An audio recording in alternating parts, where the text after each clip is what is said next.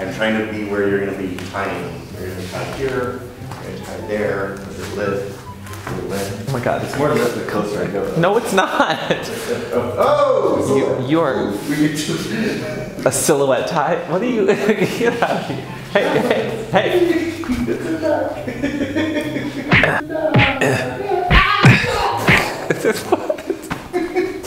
What is this anymore? Hello! Welcome back to What's Safeword? I'm Am. I'm Mr. Christopher. And today we're doing a new bondage tie, which I haven't seen before. We're gonna go a little off the cuff today. We're gonna just pull this right out of our sleeves. And we're doing what is called a braided cuff tie. It's very similar to the cat's paw tie I do. But what it's really good is getting your hands, you're physically getting your hands on it. This knot gives you something to grab onto. So where some cuffs can cut off circulation or get in the way of your hands or just block that blood in a really, really bad way, this one gives you something to hold onto to squeeze your hands and get that blood flowing. And it won't constrict around the wrist, causing them fatigue. And much like Christopher, it's also very pretty. You're so pretty. Good save. Wait a sec. Catch. Oh! Hey, you want to see me juggle? Sure. Wow. Oh.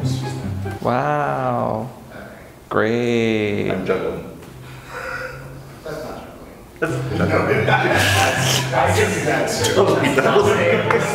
Ah! And so for the braided cuff tie, you'll need 2 pieces of 15-foot rope.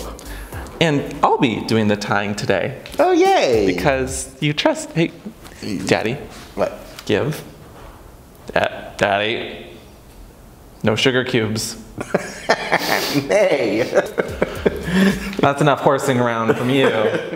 The first step for the braided cuff tie is taking one of your pieces of rope and finding the bite. We'll just put the other one over there for now. Sorry, that was almost a hairy situation. Jesus. Find your bite. And then you're going to ask your willing participant how they're doing today. How are you doing today? I'm good. You want to give me a thumbs up? Yeah. Take that bite and wrap it around their thumb. Just like so. Can I use a different finger? Why? No. Don't get us demonetized. We're going to be demonetized anyway. It doesn't matter. Making sure that there's enough slack around that thumb because we are going to be pulling the loop off that later. Do I have your consent? Yes, you have my consent. Okay. Now that we've gotten that out of the way. So moving down here, we're going to wrap around once, coming underneath that first wrap and up. And we're going to go around the fingers, between the thumb and the fingers, going down. We're making a nice braided look here, and we're going to go right around the wrist again, going up and around the fingers, making sure that it's not too tight so that we don't cut off circulation, and this isn't uncomfortable for your bottom. Willing participant. Daddy. Daddy. Although you don't have to call all your willing participants daddy, that gets messy very quickly. Anyway, continuing one last time to go between the thumb and the finger.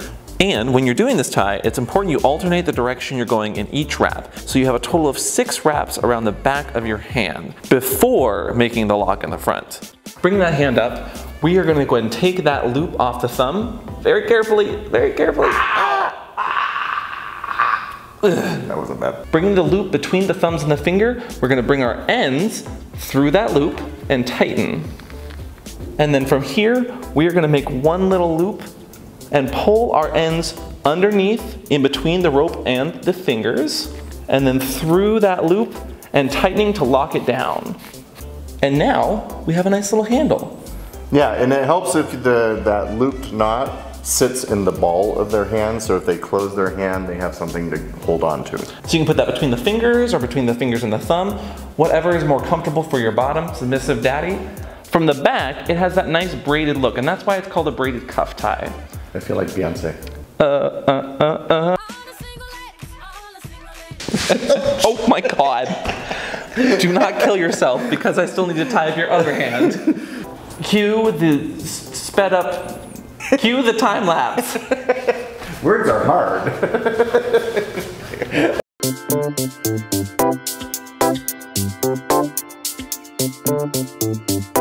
And there you have it. Now that we have both of those cuffs tied, you can make them a puppet. I'm a little wooden boy. You're dangerous. Oh, Jesus. Look out for the lights, please. Now that we have both of these cuffs tied, we're gonna go ahead and find conveniently placed tie-off points and just connect them. You know, just so Daddy isn't gonna hurt anyone. Oh my God, oh my God. Give me that. You're a danger. See, it's actually extremely comfortable. Yeah? You could be here for a few hours? Help. Yeah, no one's buying it.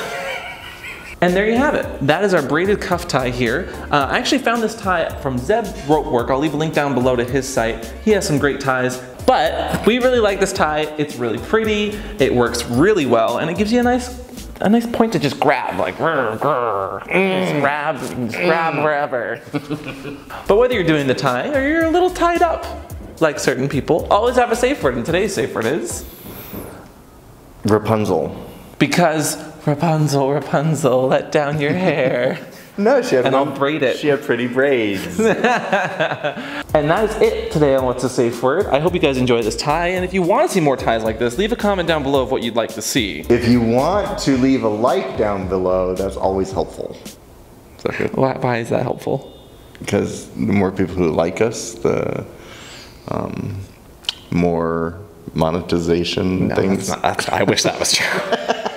But don't forget to also ring that bell, because subscriptions, much like everything on YouTube, are broken. They don't work. Ring that bell. Yeah, we get it. You like this? Ring the bell. Oh my God. Ding dong. That's not how bells work. And we'll see you guys next time on What's a Safe Word. Bye. Bye. Oh my God, you're gonna hit something. Right up. Help me. Help me. Alright. Am I just being static? This is for the icon. This isn't a video. This is just the icon. So I want you to, like...